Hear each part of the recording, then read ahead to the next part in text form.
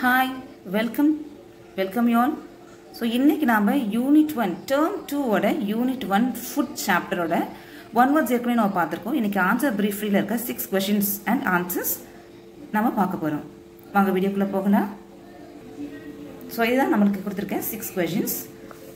First one பாத்தீங்கன்னா define deficiency disease அப்படினு கேட்டிருக்காங்க. அதுல ஆன்சர் வந்துட்டு page number 65ல இருக்கு.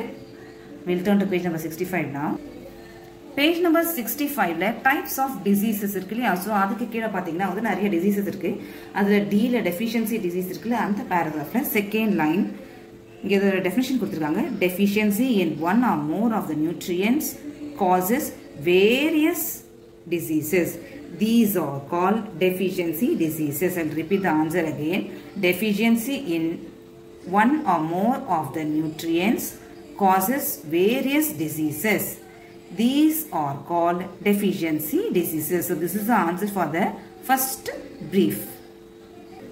So second question pathina, what is known as balanced diet? What is known as balanced diet? The answer is in page number 66. So page number 66 la balanced diet அப்படிங்கற ஒரு sub topic கொடுத்திருக்காங்க இல்லையா, food பிரமிட்ஸ்க்கு கீழ. So அதுல பாத்தீங்கன்னா second லைன்ல நமக்கு definition answer இருக்கு. A diet should have all the nutrients that our body needs in right quantity. Such a diet is called balanced diet. I'll repeat the answer again. A diet should have all the nutrients that our body needs in right quantity. Such a diet is called balanced diet. So this is the answer for the second brief. Third question. How can we prevent obesity? How can we prevent obesity? The answer is given in page number 63. So you can find the answer now. See children, page number 63 la pathina Roman letter 3 obesity அப்படிங்கற topic இருக்கு இல்லையா, so அதுல prevention. Under that we have 5 points. So this is the answer which you are going to write for this third brief. Okay, so in order to avoid obesity and overweight, you need to do the following. First point, avoid fast foods, fried items and meat with more fat. Second point, eat fruits and vegetables, legumes, whole grains and nuts. Third point, do regular physical exercises. Fourth point, don't play games in computer and mobile phones. Fifth one, have proper sleep time. So all these points we have to write for the third brief answer, children.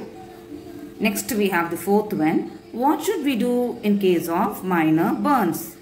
What should we do in case of minor burns? So now we'll see the answer in page number 68. This is page number 68. You can see the answer here. We have 2 points here, isn't it, under burns. So in case of minor burns, the burnt area should be held under cold running water for some time and proper medical treatment should be given. Second point, any blister is formed should not be pricked. So these 2 points you have to write for the fourth brief. Okay. Next, fifth one, define spoilage of food. I'll repeat again. Define spoilage of food. You can see the answer in page number 59.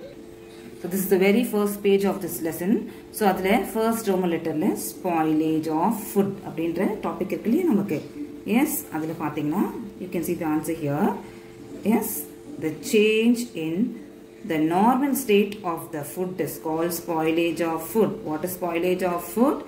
The change in the normal state of the food is called spoilage of food. So this is the answer for the fifth brief. Sixth question. What is the purpose of food preservation? I'll repeat again. What is the purpose of food preservation? You can see the answer in page number 62 of this book. See children, this is page number 62. So here we have a subheading called as purpose of food preservation. So under which you have 5 points here. This is the answer which you are going to write for the sixth brief. So what is the purpose of food preservation? That is a question. First point, to retain the color, taste and nutritive value of the food. Second point, to make food available throughout the year.